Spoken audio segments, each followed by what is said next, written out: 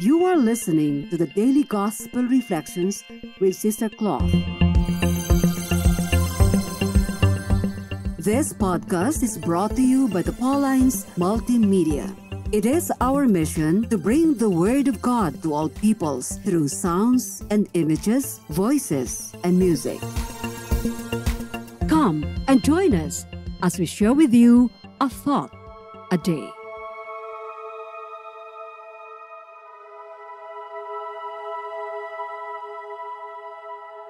Our reading for today is lifted from the Gospel account of St. John, chapter 12, verses 20 to 33. Among those who went up to worship at the festival were some Greeks. They came to Philip, who was from Bethsaida in Galilee, and said to him, "Sir, we wish to see Jesus." Philip went and told Andrew. Then Andrew and Philip went and told Jesus. Jesus answered them, "The hour has come for the Son of Man to be glorified. Very truly I tell you, unless a grain of wheat falls into the earth and dies, it remains just a single grain. But if it dies, it bears much fruit. Those who love their life lose it, and those who hate their life in this world will keep it for eternal life. Whoever serves me must follow me, and where I am, there will my servant be also.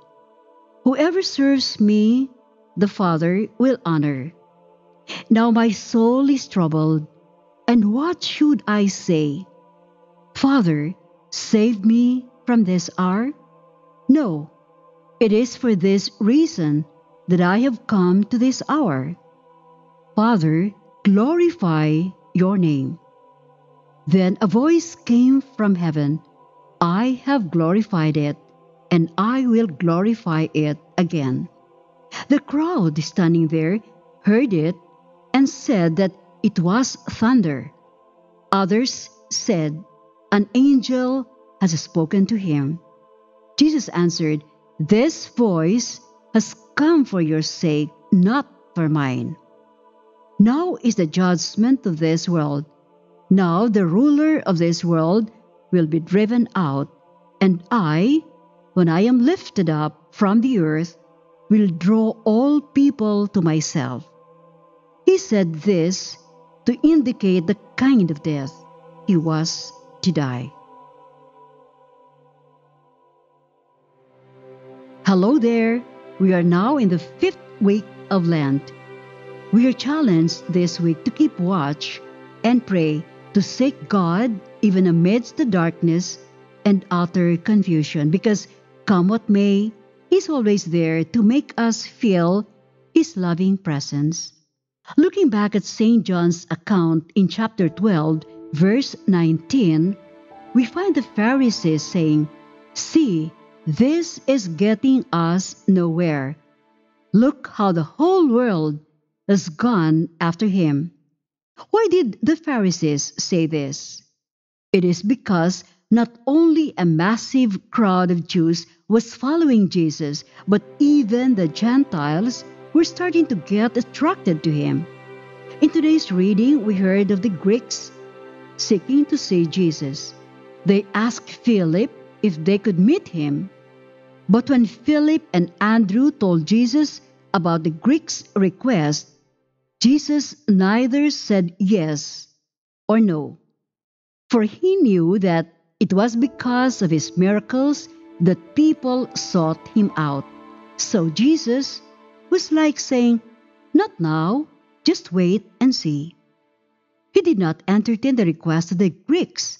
He made them wait for something more grandiose. All he said was, "Very truly I tell you, unless a grain of wheat falls into the earth and dies, it remains just a single grain. But if it dies, it bears much fruit." To my mind, Jesus wanted his disciples and every one of us to realize that first, he must suffer the ignominy of the cross, then die, and after 3 days rise again. Jesus' resurrection is the greatest miracle of all, so much more than all the miracles he performed on earth.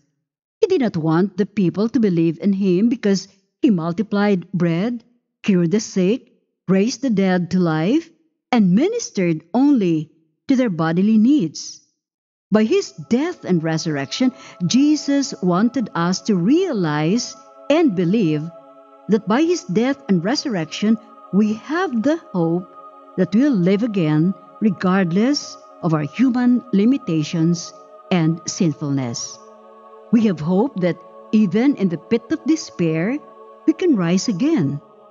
We must hold tight to our beliefs, be patient, and wait and see. One writer says, we often experience that it takes faith to carry us through to the wait and see part. But our faith can be taken to the next level if we wait. Impatience is often lethal to the maturation of our faith. Be with us again tomorrow as we share with you a thought a day. Meanwhile, you can follow us and listen to other Apple and Google podcasts on Spotify, produced by Paulines Multimedia. Have a good day.